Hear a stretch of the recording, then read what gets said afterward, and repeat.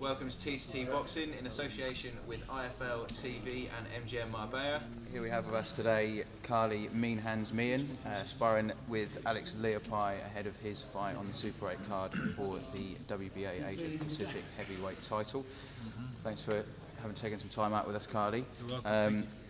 Last year you fought on the same bill, the Super 8 bill, but as part of the competition, part of the structure obviously coming through, being Michael Sprott in the final. Yep. Tell us a little bit like what the what it was like going through that process, having 3 different opponents in one night.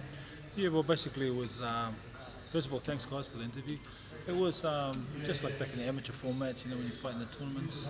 It was, like I thought I'd pretty much retired, you know, I wasn't doing anything, and I actually turned it down the first time. They offered it to me. As it ended up, I ended up going in it, and I found the only thing that that I found really hard was warming up between the bouts, because it was a really cold dressing room, you know. But apart from that, I just had the long warm up. I was okay. And what would be your advice to the guys in the fights, in the cruiserweight fights coming up this time round? Obviously they're in a similar position. I mean, boxing wise, I mean that's their coach gives them the advice, but I'll just say what I do, just try and stay warm between bouts. You don't want to. I mean, you can sit down and you just got to time it right. And you know how long you got to warm up. Just make sure you get into the next fight warm, nice and warm.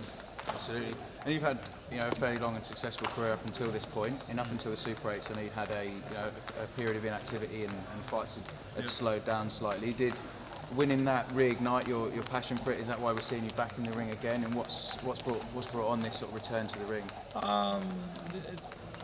Didn't really. I mean, to me, boxing's a thing that sort of drags your whole family into everything, you know. So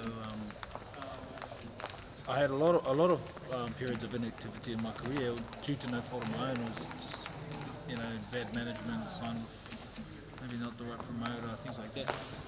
Things out of my hand. I was always ready to fight. I had one time when 7 fights fell through. I mean, now I've got to fight with Shane Cameron. It's a little bit about sort of letting people back in New Zealand, where I'm originally from, sort of know what I've done, and you know what I mean, and it's a little bit of that involved. So you mentioned, say, fighting in New Zealand again, and having fought all around the world, and having come up in New Zealand. How have you found the promotions in, say, Australia and New Zealand compared to when you fought over in Vegas or New York? Well, I mean, over in Vegas, obviously, in Madison Square Garden, in New York, it's a different ball game. You know, it's just huge. The media's right behind it. The people, the fans, they just really love it. You know, and I was fortunate enough. I was blessed to have experienced fighting in those arenas. But I can see here in Australia, and especially right now in New Zealand, there's like a wave of excitement in the boxing game. You know, a lot of that in New Zealand is due to what David Tua has accomplished. There's just always an interest in fights. Whenever there's a promotion, everybody tunes in. You know, so and I mean, also with Sky Arena being the promoter, the TV company, it really helps too. Yeah, absolutely. And so you were starting to see a lot more, particularly in that heavyweight division from Australia and New Zealand. So yourself and Alex, who's sparring with tonight, obviously got Lucas Brown and David Tua, who you mentioned. Fighters, so good proper fighters coming through. And do you see the Super 8s and this fight here, this title fight, as an opportunity to springboard yourself back into those fights in those arenas like Madison Square Garden eventually? Good question. I could see it happening. I could see it springboarding that, but I'm not planning for that. I'm just taking each fight as it comes at the moment, to be honest with you. I don't want to look past Shane Cameron at all. I just want to take this fight. I'm sort of, not so much, I don't want to be selfish. Now, I've sort of had my time. My son has got to turn pro too, so I'm sort of looking at guiding him the right way. You know, so things like this with this busyness, and it can help, you know. Absolutely. And any prediction for the fight with Shane? Are we going to see a knockout on the night? I believe we will.